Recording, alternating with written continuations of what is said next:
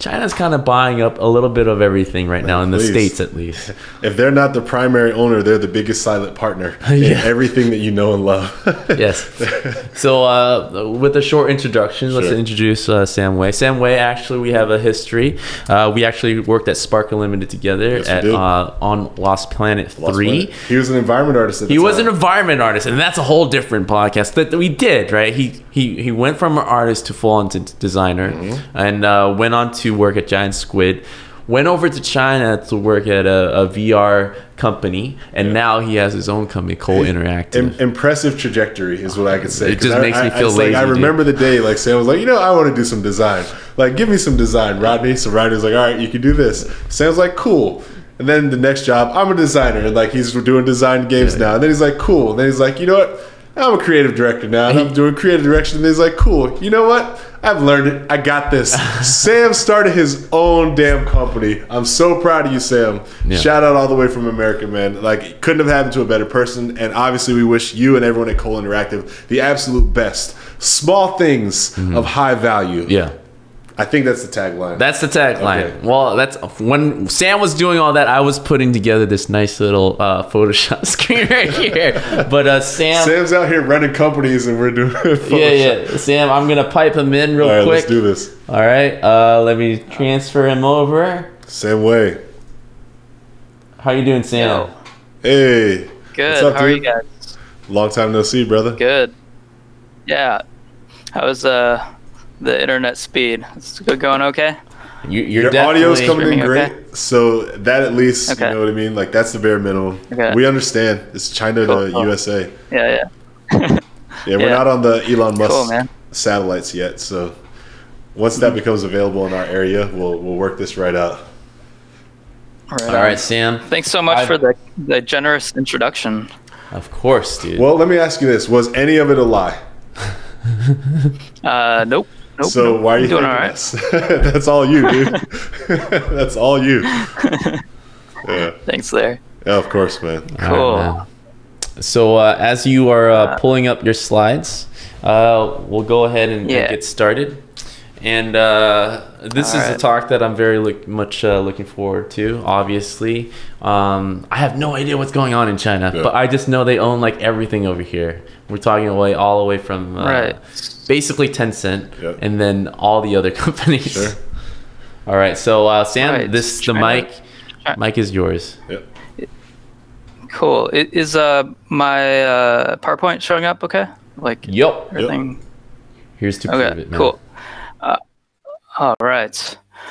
My talk is a little bit more scripted than Cecil's. Like, I have a lot to go over. It's like China's a big country. So here we go.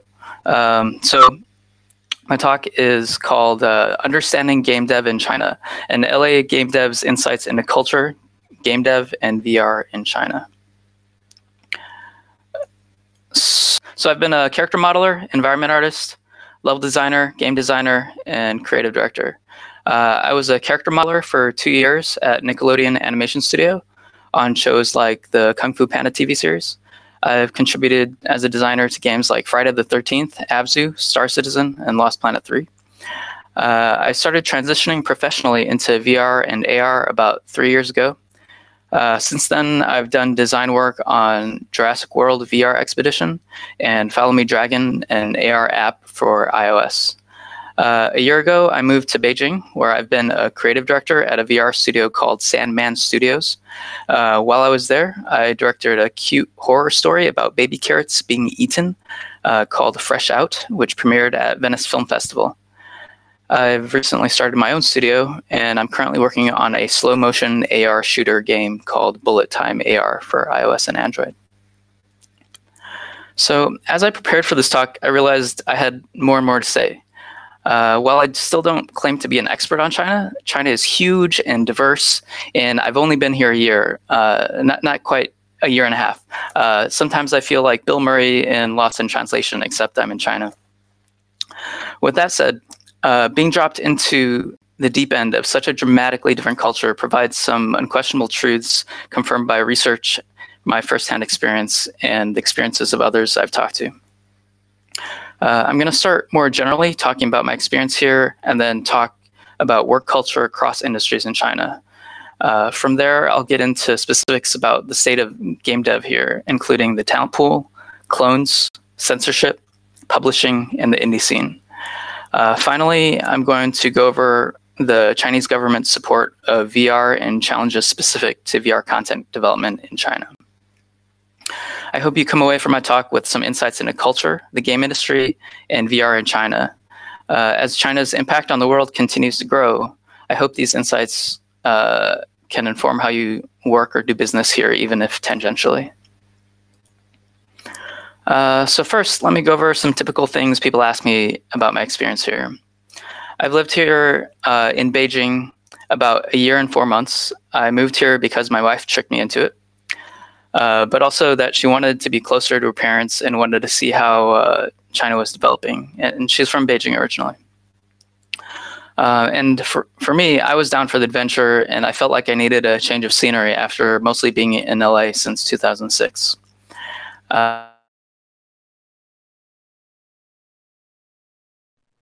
Just hang tight, guys. We'll get him right back as soon as we can. Yeah, I think he's just dipping in and out. So, we'll hear his voice. All right, we got him back. Okay. Here you go. Yep. Can you pick up from why I moved to China? Okay, cool.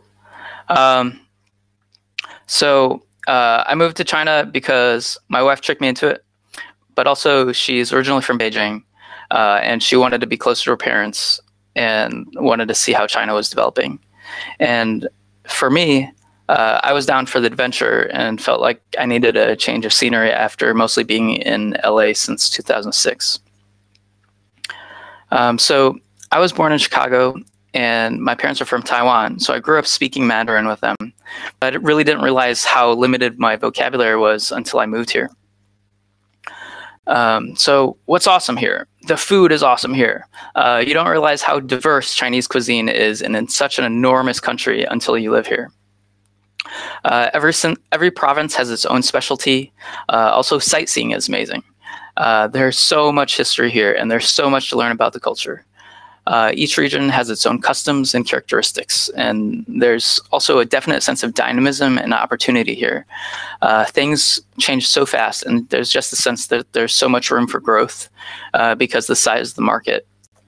As Western developers, there's also a great sense of opportunity here because we're of high value coming from a generally more mature and experienced market. But what sucks here? Pollution is extreme and intolerable in China, depending on the day. The summer has many more clear days, and in the winter, on the worst days, you can't even see across the street because the pollution's so bad. Another thing that sucks.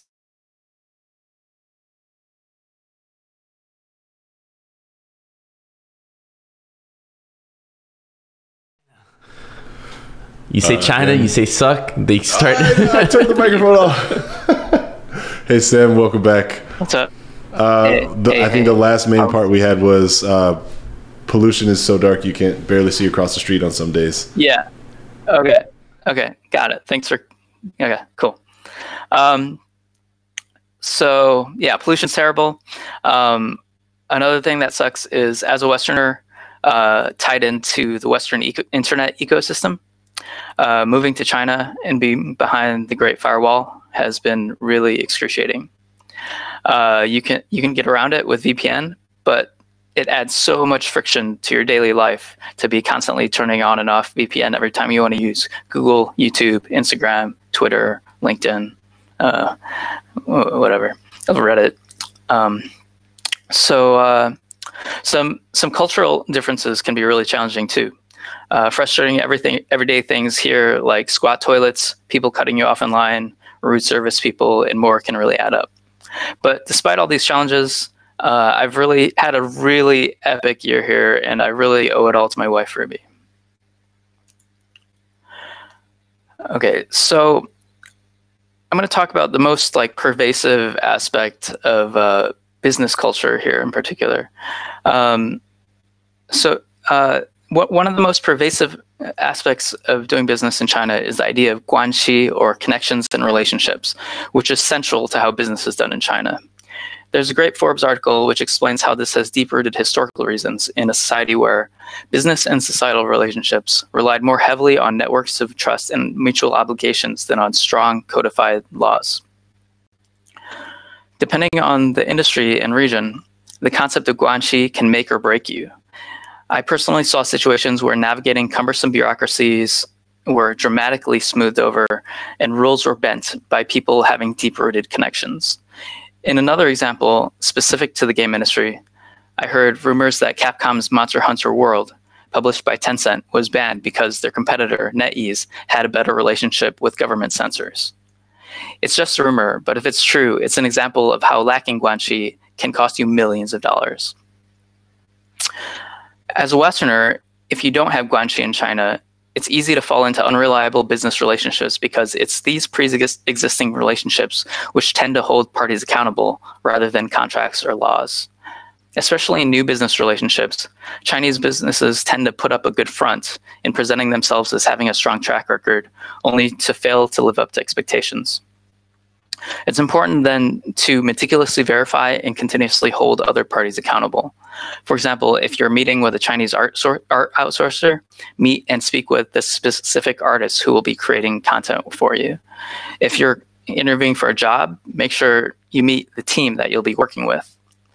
One Chinese developer I chatted with said, "There's an art to honoring the letter of an agreement, but not the spirit of it." In the absence of guanxi, it's important to find a Sherpa or a guide who does have guanxi and start building your own network from there. In Beijing, I've only just begun to build this network for myself. I've been told it's really hard to ever be considered in the in crowd as a Westerner here. For this reason, in various industries, I see groups of expats banding together and supporting each other, which provides a great sense of community. The lack of a rules-based society and reliance on relationships sounds really bad. But the flip side of this is that it creates an enormous sense of dynamism if you do have the right connections. It can dramatically compound your ability to navigate bureaucracies, bend rules, and get things done. This situation can also open up incredible opportunities if, unlike your talkative competitors, you can actually do what you say you can do. Suddenly, you become a very big fish in a small pond of hustlers in the biggest consumer market in the world. Again, the degree to which all of this is true can vary depending on industries, regions, and the companies and companies, but these are my broad conclusions. Now, I'd like to talk about my impressions specific to the game dev scene here. It's well established that China has the largest games market in the world, and the development scene here is much more skewed toward mobile and PC. This infographic from 2016 shows consoles at only 2% of the market, since China had only legalized the sale of consoles the year before in 2015. Culturally, then, people of my generation in China didn't necessarily grow up on the console games that were cultural touchstones for our generation in the West, and instead got into gaming culture through PC games. The talent pool and companies still tend to use the Unity engine because of the dominance of the mobile market. But Unreal Engine, which is my engine of choice, is gaining traction. Game development tends to be located around tech hubs like Shanghai, Shenzhen, and Beijing. Hangzhou is also growing.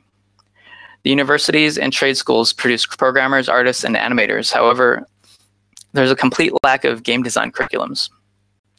This exacerbates the problem of a lack of designers and rampant cloning in games in China.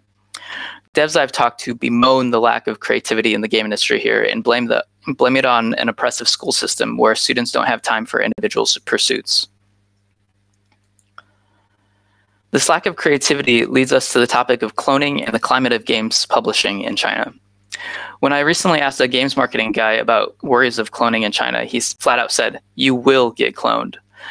Some notable examples of major games getting cloned are Tencent making Caliber of Spirit, which is a clone of League of Legends, which is by a company that they own, Riot Games. I heard this didn't go over so well. Another one is NetEase cloning Friday the 13th as a game called Identity V for mobile. He went on to explain to me how China isn't a place for innovation in games. Games publishers are focused on profitability and reducing risk, so they only want to know what successful game you're copying and how you're going to make it slightly better. These large companies like Tencent and NetEase also seem to soak up all the good game development talent by being able to outbid small studios on top talent and then either squeezing them out or buying them out. All this hurts innovation when this top talent is used to merely clone other games. The indie dev scene here in China does produce some gems, though. The screenshot on the right is of an interesting game called Chinese Parents, which provides some social commentary about being a Chinese parent who pushes their child to succeed, but not so hard that they kill themselves. Games like these are released on Steam, which is a legal gray area where Chinese censors are not regulating, and it's not blocked by the Great Firewall. However, this method of releasing games abroad to avoid censorship may end soon. Valve is currently working with the Chinese company Perfect World to create a version of Steam specifically for the Chinese market. When this is released, it's assumed that regular Steam may get blocked in China. Censorship is another huge topic in China.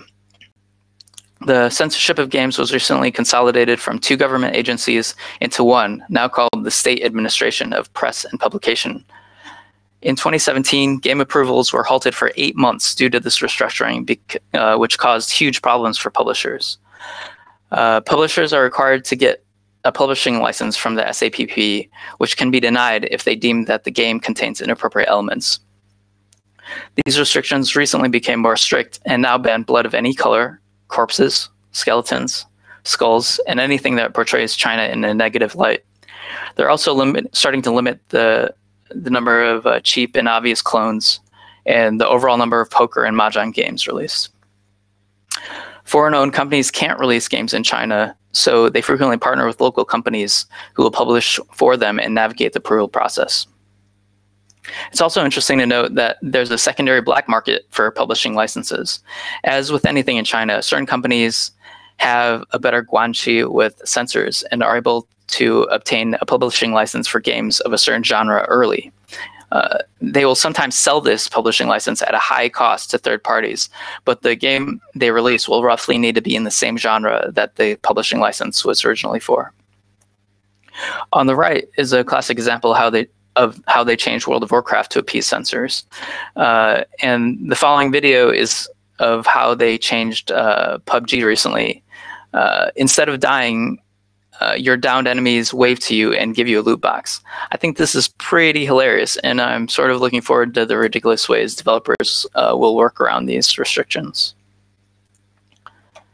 Are you guys... I can't tell if you guys are streaming the thing. So yeah, if you click the play button, we should be able to see it. I can see your mouse. I can see it hovering. Okay, I'll just play it myself. Cool. Okay. Yep.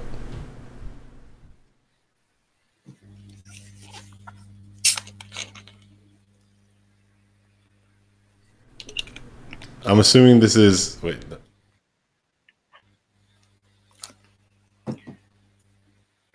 What's up, Larry? Sorry, that's a YouTube link? Yeah, but it's like really low quality because I totally ripped it from Twitter. Oh, okay. I was going to say we might be able to play it ourselves, but it might be best to describe it for the sake of time. Okay. Oh, yeah, it's just a video of in PUBG where a guy gets downed, and when the guy finishes him off, the guy gets back up and waves at him and gives him a box. And it's kind of ridiculous. It's one of my favorite videos. From here, yeah, it's mine too. I love it. So from here, I'm gonna talk a little bit about VR development in China, which is what I've been doing. So there's a huge amount of government support in VR and AR in China. The Chinese government sees it as an important part of their global competitiveness in technology. It was a big component in their central government's recent 5-year plan, which was surprisingly detailed. It sets out high-level goals for supporting the entire ecosystem, from very specific software and hardware objectives to methods of promoting adoption across industries. By setting these high-level goals, it'll be up to the local provincial governments to do their best to execute on them. Another example of government support was Jiangxi province announcing 460 million in XR investment, as well as Guizhou government building their $1.5 billion theme park and development complex. These provinces see these investments as ways to modernize and develop their economies. The numbers are mind-blowing, right? But as a developer, it's a decision to be made whether the trade-off of free rent and possibly substantial investment is worth the lack of access to talent and quality of life you'd get in China's tech hub cities. I personally took a tour of one of these giant development campuses in Qingdao that was geared more toward...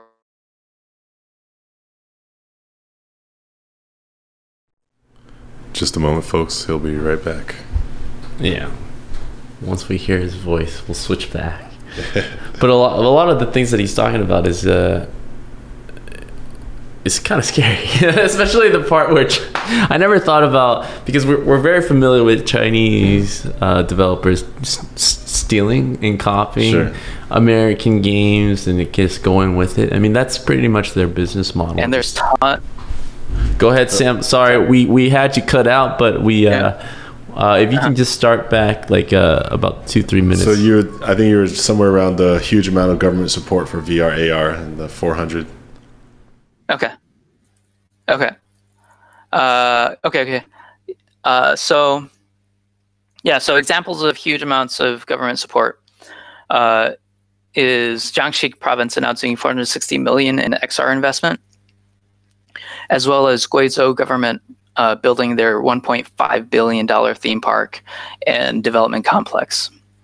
So these provinces see these investments as ways of modernizing and developing their economies. The numbers are mind-blowing, right? But as a developer, it's a decision to be made whether the trade-off of free rent and possibly substantial investment is worth the lack of access to talent and the quality of life you'd get in China's bigger tech hub cities. I personally took a tour of one of these giant tech development campuses in Qingdao that was more geared toward movie making, and it was kind of a creepy ghost town, although the facilities were amazing. A lot of startups may need this government backing to survive though, because the profitability isn't really there yet for VR. The one place where VR is profitable is in location-based entertainment, which is much more ubiquitous than in the West. It seems like every mall in China either has a VR arcade or kiosk, and there's tons of malls in China. They're like everywhere in China. However, this doesn't necessarily translate to profitability for us as game developers, since many of them simply use pirated software or let customers play games off of Steam, which aren't licensed for this kind of use. The investment in the custom game experiences mostly isn't worth it if no one's willing to pay licensing fees and there's no enforceability. So the market is both hungry for quality content, but also not willing to invest in it for lack of profitability, which is a big problem. Big companies like Tencent and NetEase are beginning to dabble in VR, though, and there's a few indie studios doing VR, like the one I was at, Sandman Studios. So I recently left Sandman Studios to start my own company called Cole Interactive. I paired the company name with a diamond logo because I like the idea that under pressure, we can create small things of immense value. I'm currently working on a visceral slow motion shooter for mobile AR called Bullet Time AR. It's definitely inspired by slow motion shooters like Superhot and Max Payne, mixed with melee mechanics from old FPS brawlers like Condemned. Here's some older footage of the initial prototype.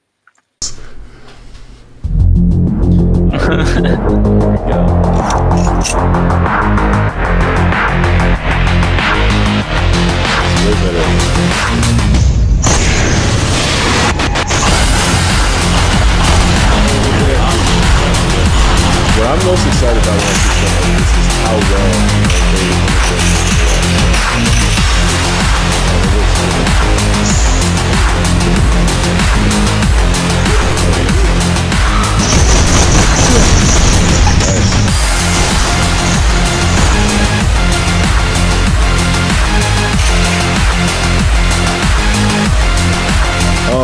potential of AR, like putting a game layer on top of the world. Yeah. Right.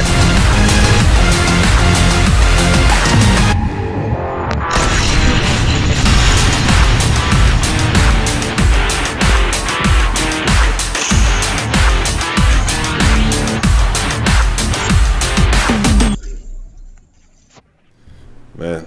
So, I guess looks like one of the people in Twitch was listening to me ask you what we could do to help you.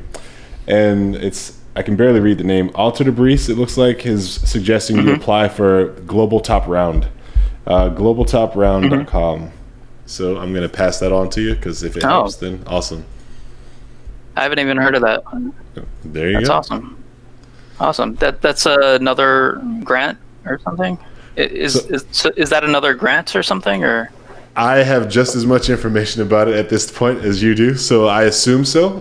They might drop another comment. Yeah, sure, people are saying, "Yep, okay, yeah, it's another grant." Yeah, cool. That's you, awesome. man. I'll check it out. Thanks, guys. Awesome. The whole live video with Twitch thing. Thank you. I really appreciate that. Yeah, this is dope.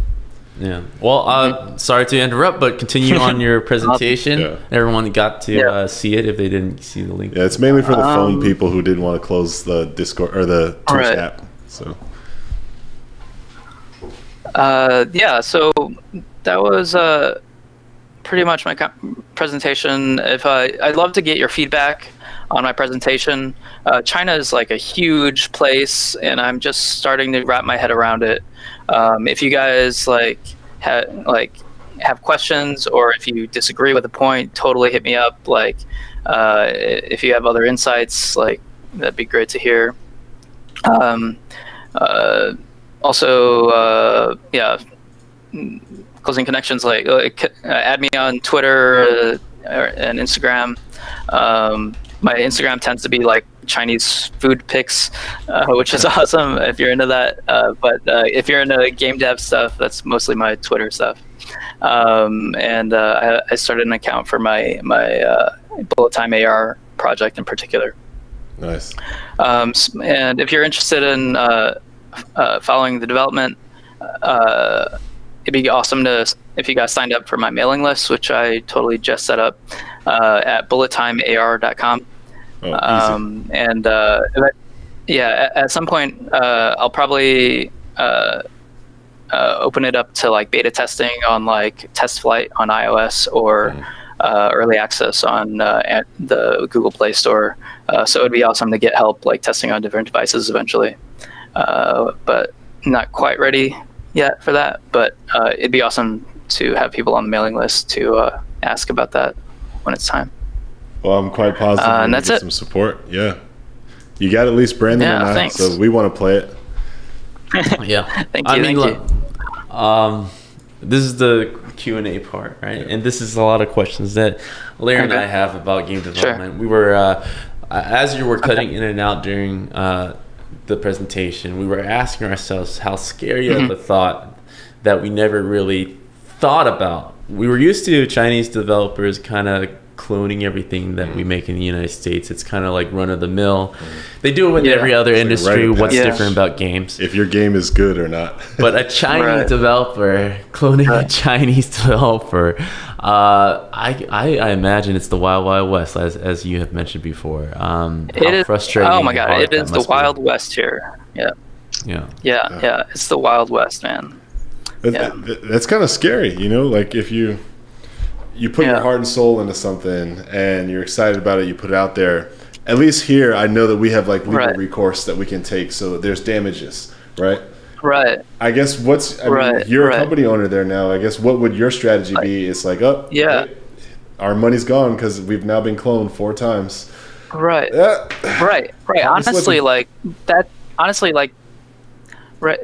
that's why I've kind of been a little hesitant to approach big companies like Tencent and NetEase, right? Because they have an enormous team, right? And if they were really interested in my project, and I wasn't interested in working with them, they could clone me in a week, right? With the size of their dev team, right? Yeah.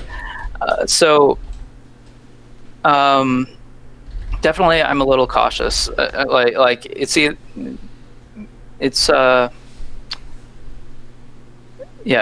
something to feel out, right? Yeah.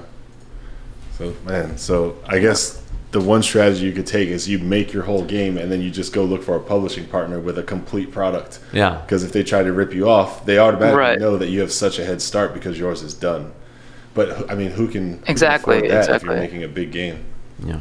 And the huge aspect, you're so used to living here in the States, like your slides talking about the reality check living in China, sitting in squat toilets. But I mean, that is the way you should be squatting. All right, they sell these porta potties, not porta potties, these step stools at Costco. Potty potties, man. But he knows what I'm talking about. Those step stools that they sell at Costco, you're supposed to put your leg up, right? That is the way you should be doing your business. The unicorn poop. Yes, well, it's a step that, anyways. I'm digressing, man. But like, imagine that. Imagine that in China. Yeah, squatty potties, exactly. That, and in addition of so many things, like, has to affect you as a game developer. Like just not shock. Well, it's a culture shock, but on top of learning the business side of things, and man, like you going through and creating your own studio, what was the major decision you must have seen, despite of all these issues, a lot of opportunity with game development over there in China as a US citizen.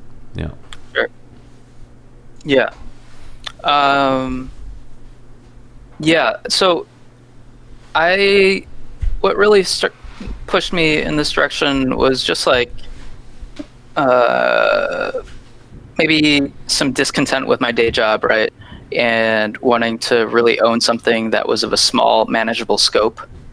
And like, as game developers, like how easy it is to overscope your project, right? We all want to make the coolest, biggest thing we can, right?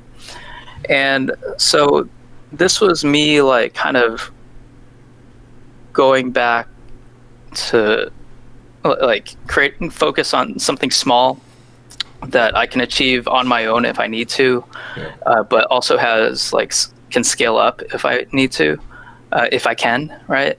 And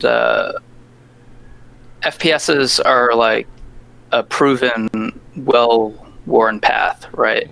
And but also FPS is such a flexible genre also, and so I don't know where I was going with that.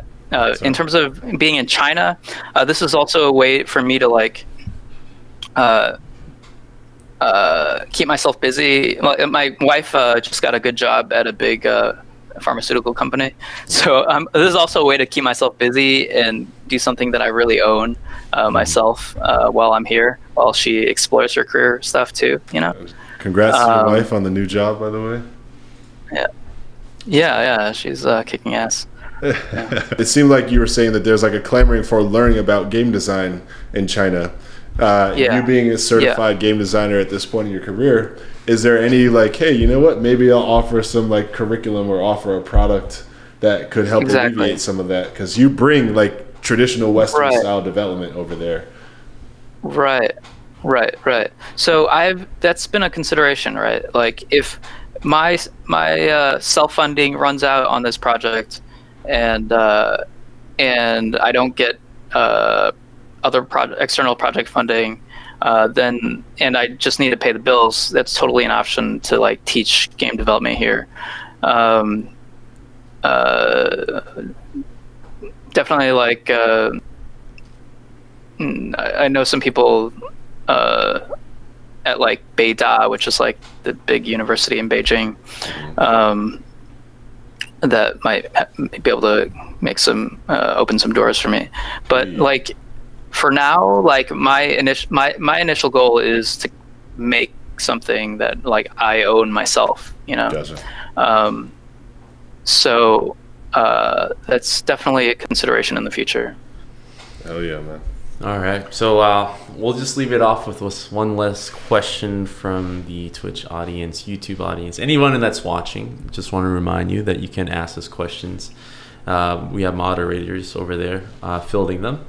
So this question from Indie Develop: question is, how has developing AR VR content on mobile differed from creating for desktop and traditional game experiences? Controller.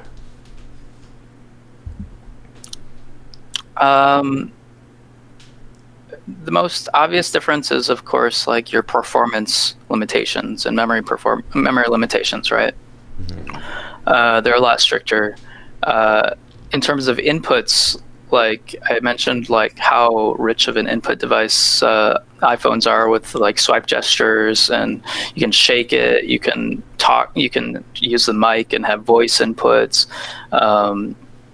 If in AR it becomes a 6-degree of freedom controller, right, where you can it knows where the phone is spatially, and that you can use that for like for me in my game, like your phone is basically what you're using to like dodge bullets, right? So like it's basically your face, your head, you know, and basically what you'd use like a VR headset for motion tracking for, you know. Yeah, cell phones are like, so Follow Me Dragon, which is free on the iOS store, you should check it out. Plug. Go for it. Was the first AR, and it was my first mobile app that I worked on. And coming from AAA, it was a pretty interesting experience because of these different input affordances. And also, like, I think as Unreal developers, there's not that most mobile development is on Unity, right? So if you're an Unreal developer putting stuff out on mobile, you can kind of your game already inherently has a different look to it than like 90% of games out there on mobile, right? And definitely Unreal has different strengths.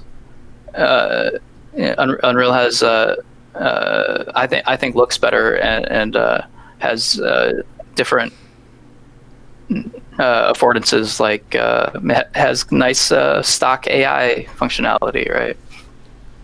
Among other features that are fun to leverage on mobile. Well, Sam, what's next for you, brother?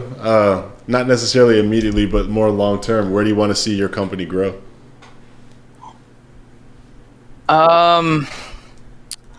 We will see, man. Like, what's next is like me keeping my head down and trying to crank like a bare bones version of this game out, and then release it and see how it performs, get people's feedback, and if I can afford to iterate on it, and kind of learn about. I think one of the big things I'm personally learning about is mobile monetization, which is a completely different beast for us coming from AAA, right?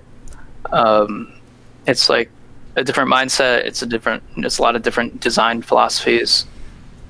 It's a lot to learn, but it's exciting, and it seems like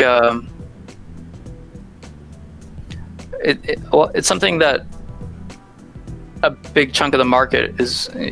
It's the majority of the gaming market, not actually, like nowadays. So it's worth it to understand this stuff, you know. Yeah, man. Well, Sam, we hope to come see you in person in China. You can, walk us around and show us what's what. But for now, we have to say goodbye to your brother. So he logs off. Took it so literally. Peace.